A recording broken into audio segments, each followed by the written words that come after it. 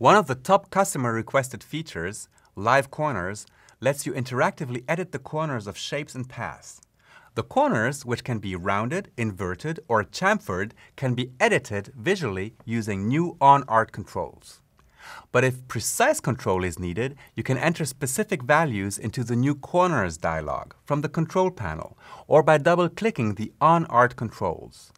The radius of corners can be adjusted as desired, with the option to return to the original shape by using either on-art controls, or the control panel, or the Corners dialog. You can work with corners individually or multiple corners at the same time. And for those of you who want even more control, there are options to finesse the type of roundness that's applied to achieve just the look you want. Live Corners will also work on shapes and paths that come from your older Illustrator files, because they will be automatically detected.